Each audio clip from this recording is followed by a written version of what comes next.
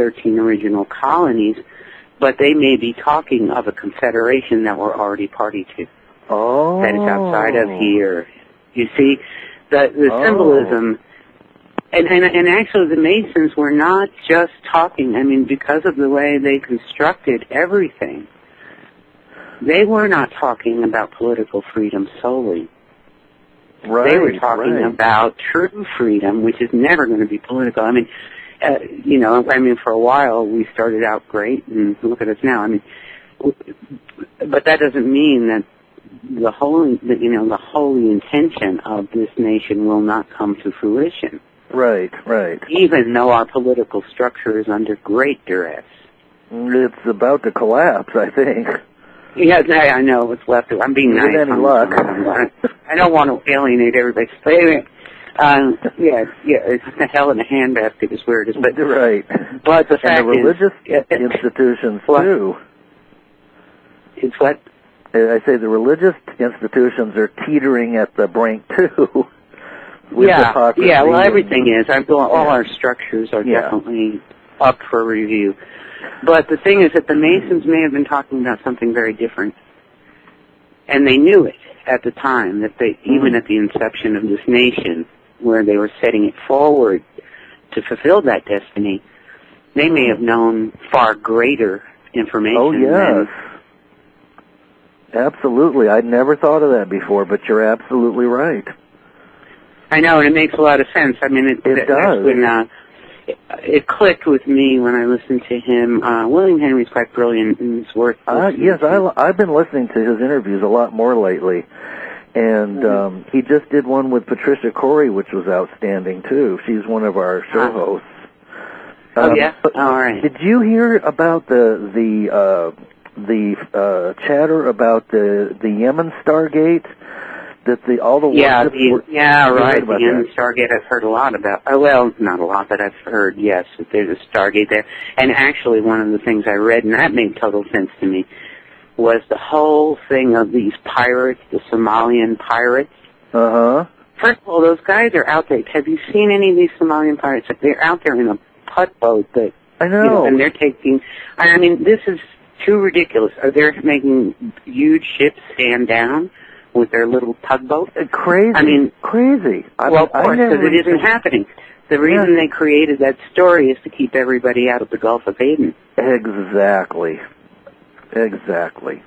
And you don't want to go there because we're going to be pirated by these guys that look like they couldn't rip off a convenience store, you know. On a good day. Yeah, right. I mean, it's just, every time I looked at that, I kept thinking, how are they stopping these folks? I mean, I know, and I never thought of it or questioned it until somebody said, well, why else would all these warships from China and Iran and there are warships from everywhere surrounding this, this huge whirlpool that has appeared in the Gulf of Aden, and they need a cover story to keep everybody up. You know who else has a boat, has a ship there? Who? Blackwater at Zany. Oh, they have their own battleship. Yeah. The Republican Party's meeting, having one of their big meetings at Blackwater. That seems appropriate. Really? Yeah. Oh, well, that's out front. That's nice. Well, they're coming out of the closet, I guess. Yeah, I applaud them when they're up front. Yeah. Yeah. At least they're being true to themselves. Yeah, that I can deal with. I mean, it's like, yeah, you can see them coming now. Yeah, right. But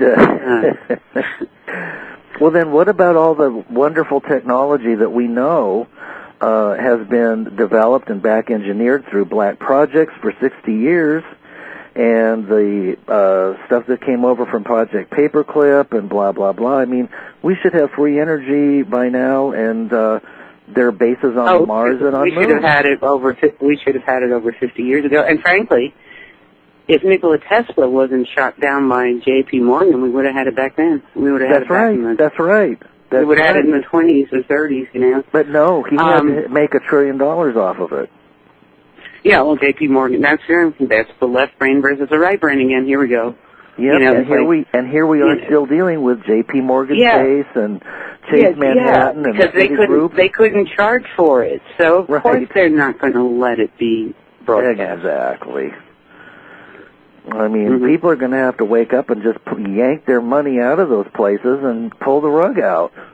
Yeah. You know, or something. But anyway, we could, and Tesla did say, which is an honor to his consciousness, he did say to J.P. Morgan, he said, you know, the problem is, you know, you and I together, the great industrialist and the great mind, and he knew that his mind did not come, that someone of his giftedness does not incarnate very often here, you know. He said, between us, we could have taken this world ahead hundreds of years, you know, I mean, in a leap. He said, the problem is you're a mortal, but I am an immortal.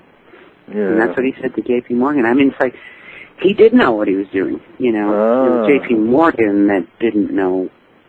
And when J.P. Morgan finally found out, because he didn't know what Tesla was up to most of the time, because he couldn't understand it, he just knew that it was making him money.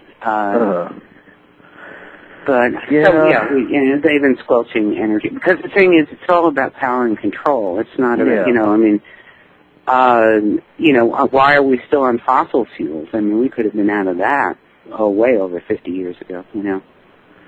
And I'm sure that has some negative impact on the plates, because the oil is a lubricant, like we have blood in our systems to lubricate. Yeah, it's like blood.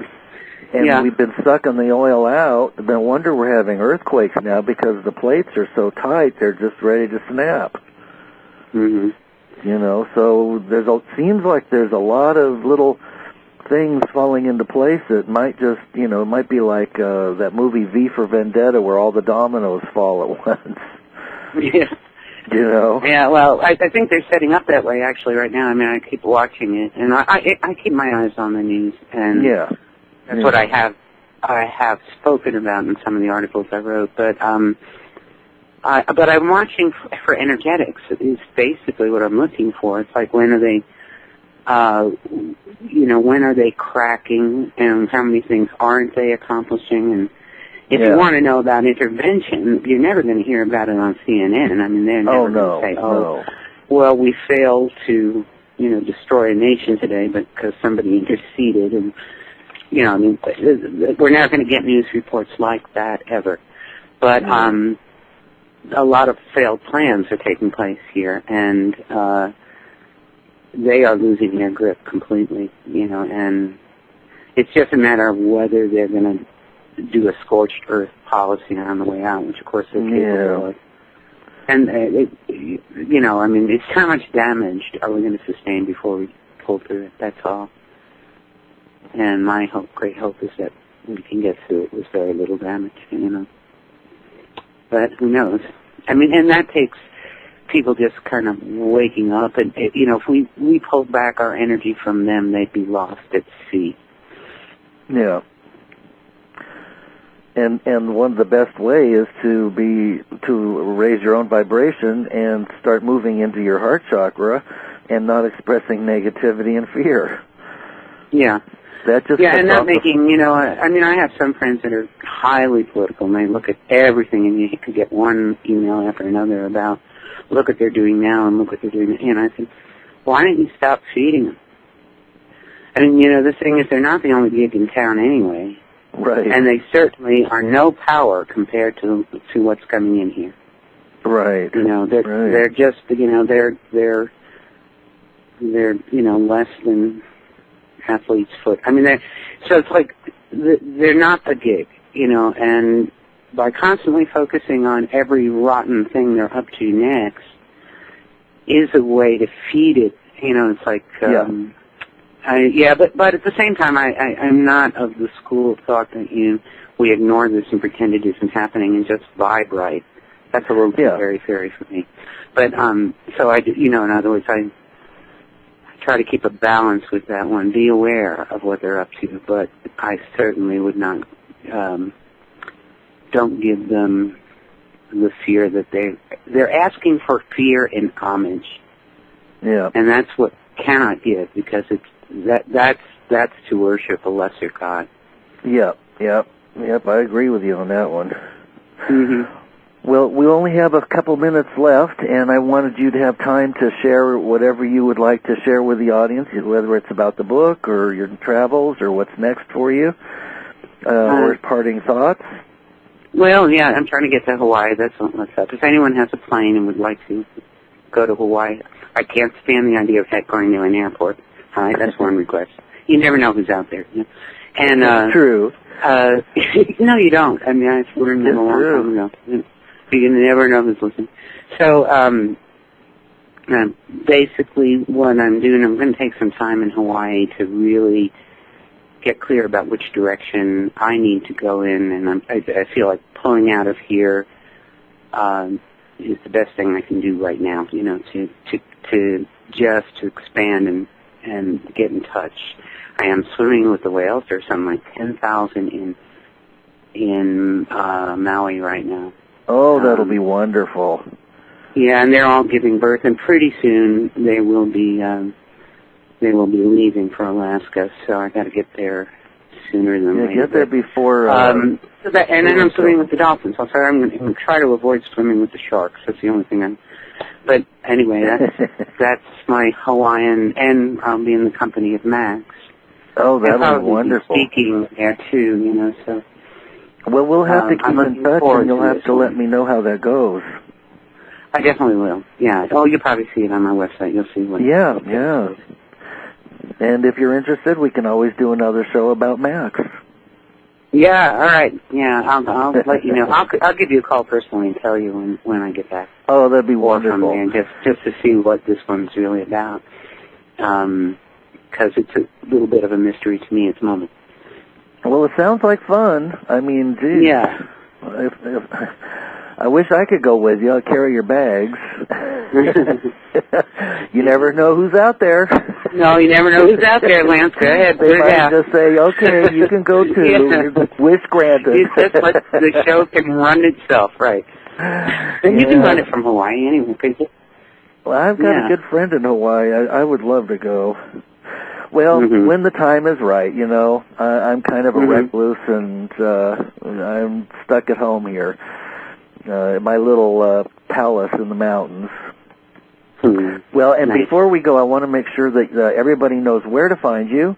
It's at www.et101.org, and there you can find... Yeah, it's also or.net, either one. Or.net, and you can find your articles and announcements and all kinds of fun things, and a place to purchase ET101, which is a must-have for everybody. Well, Diana, I thank you so much for being on the show. You're just a pleasure to have on the show and a delight to talk to, and I wish you were well on your trip to Hawaii, and let's keep in touch. Okay, Lance, thank you so much. And you're all right. Thanks a lot, Diana. I really appreciate it.